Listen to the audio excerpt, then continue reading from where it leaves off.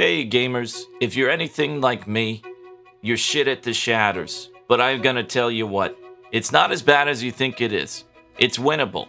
It may be the hardest dungeon in the game by far with the most insta-kills, but it's also the best dungeon in the game. No cap. Give it a chance and watch this guide to figure out how to live in the shitters. Alright, from the moment you enter, you're gonna notice everything wants to kill you. Like really hard. Everything wants to just kill you really good.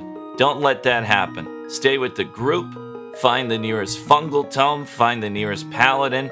Make them your best friend. Give them a speed pot bribe. Get them on your side.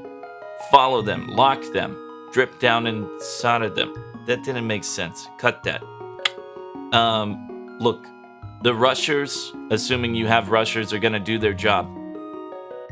Stay with the group, keep the group safe, maybe find a monument or two on your own.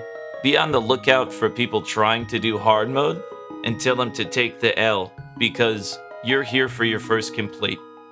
Now, before you even enter the Shatters, you need to think about what class you're playing. And before you say, Wizard, Sork, no, shut the fuck up. You're a noob. You have no reason to play that. Play Necro, play Priest, play Paladin. Ooh, what a good idea. Play the classes that will make you survive. It's almost like it makes sense and you should do it. Now you've made it through the village, the rushers have carried you. Thank them in chat with a TY and a little heart. You're at the first boss. What can this guy do that can kill you? Well, a few things. He can pogo stick you to death. Look, if you're melee, don't even try to hit him here. That's not even just my advice, that's advice from a lot of Shatters veterans. Don't even fucking try to hit him if you're melee, especially if you're going for that first complete. Range, keep your distance. He can do a lot of bullshit while he's pogo sticking. The next thing he can do is turn into a Beyblade and run you the fuck over. You want to stay in front of him in this phase. It's kind of obvious, but you want to try to hit him and do your damage while you can. Anyway, it's not about damage, it's about surviving. Run away. Every phase, just run away. Don't even look at him. Then he's going to throw some swords at you, maybe. Try not to take all of the swords in the dome. You'll probably die. I get really lucky here. I'm kind of stupid for this one, but it happens. You're going to make a lot of mistakes. That's why you'll be on a better class than the summoner, right? For survival, right? Last thing you need to know, well, not last thing. There's blobs, and the blobs will one-shot you. If you see blobs, change your pattern. If you are moving away from the blobs and the boss tries to pogo stick you or run you over, that's a nexus. Just take the nexus. Go again next time. It's better than dying. You're gonna want a nexus a few times here. There are a lot of people that say the first boss is one of the hardest once you learn the dungeon because it's the most unpredictable kind of, which is, you know, part of it makes sense. There's a lot of bullshit in this boss, but that's going to be a recurring theme here. He has a rage phase that you're probably not going to skip because you don't even know what that means.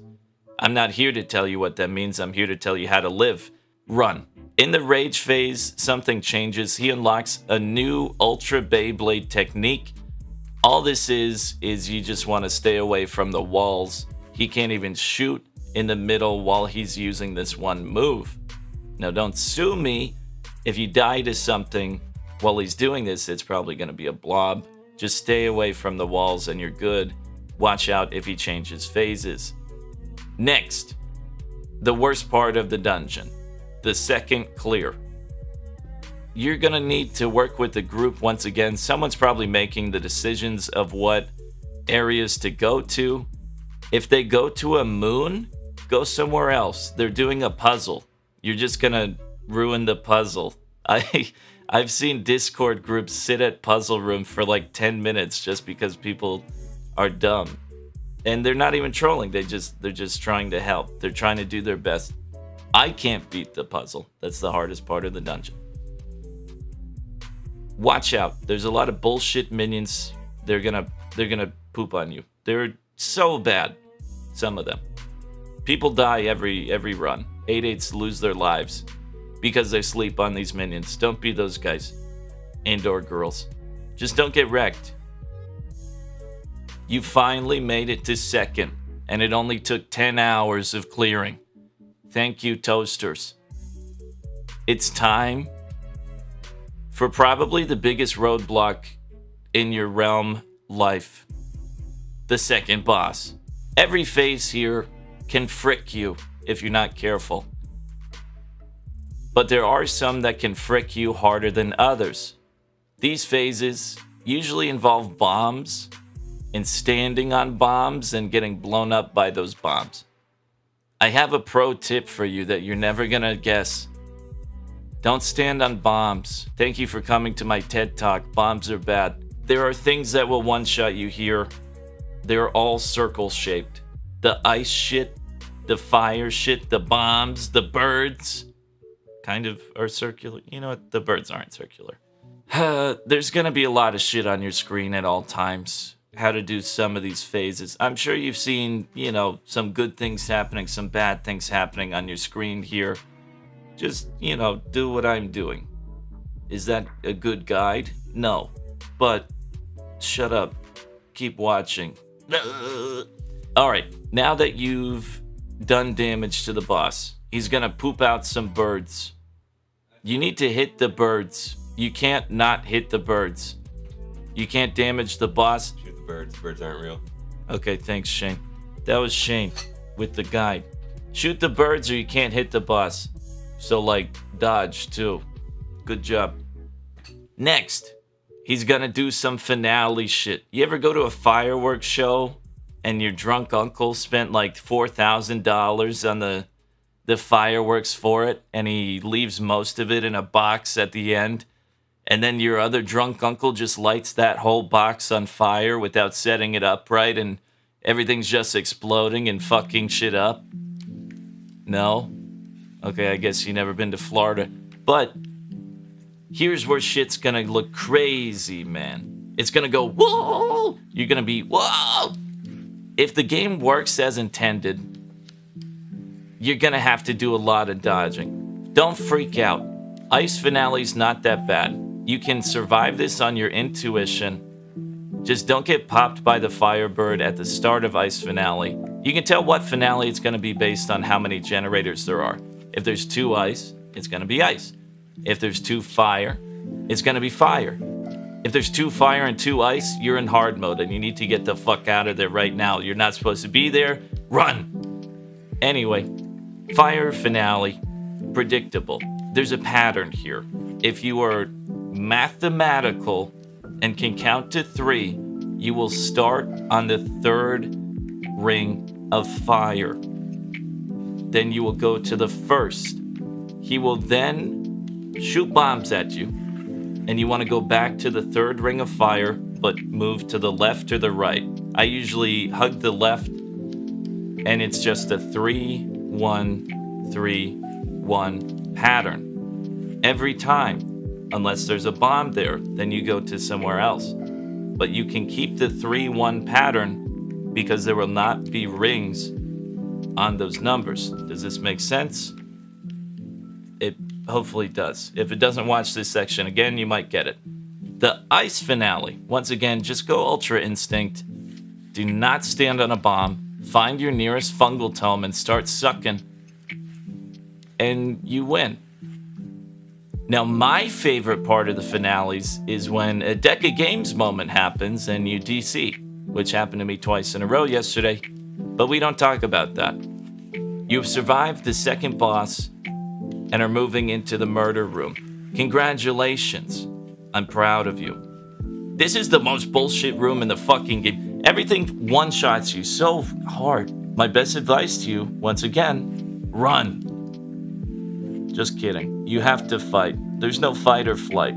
Don't be a poo-poo pussy loser. Don't do that. Be a man or a woman. Be a gamer. Shoot shit.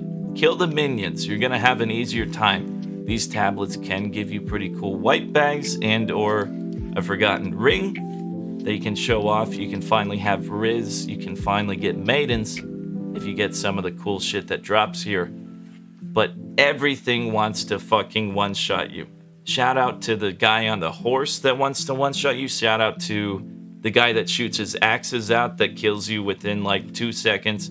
Actually, less than that. Everything here kills you within 1 second if you are caught in its shot. And/or skull that's flying right at you at 1,000,000 miles per hour. You need to have your finger on the Nexus key. You need to have your finger on your health pots. And you need to have your fingers in your ass, or you're going to have a bad time. Congratulations, after hitting 5 tablets and running and screaming and crying, you survived the murder room. Get ready for probably the easiest boss in the whole game. Just kidding. Get ready for the Fergor King. Ah! Alright. Fergor King time. He has different phases. None of them matter because you're going to be running away. If you want your first complete, you know what to do, okay? Find the priest, find the paladin, start running. Just kidding. Stay with the group. He's going to do some bullshit. He's not as dangerous as all that shit on your screen. There's orange crystals, which are the most bastard thing in this whole game. No cap. These have 1,000,000 ways to kill you and fuck you.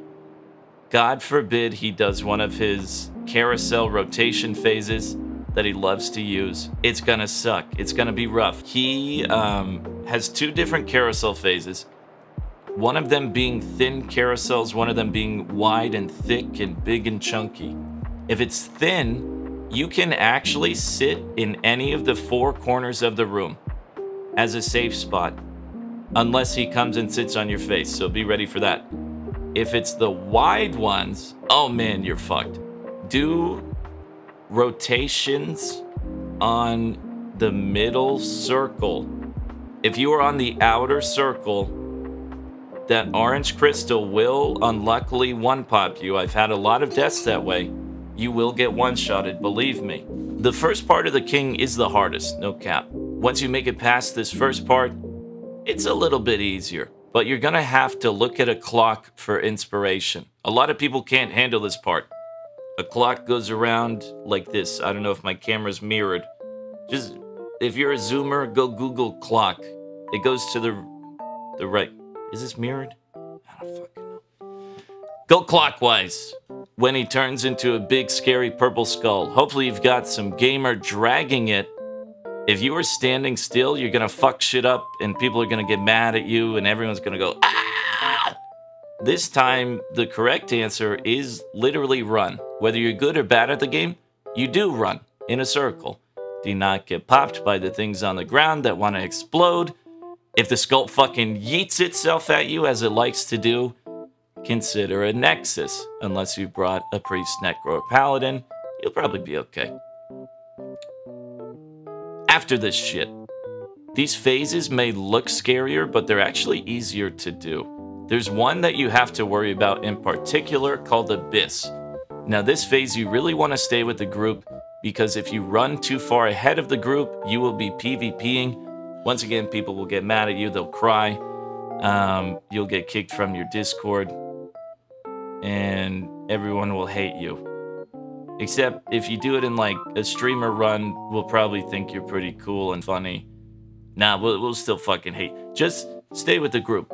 When he says drag to the abyss, what can kill you? There's this one phase that looks like Guitar Hero. This shit fucks.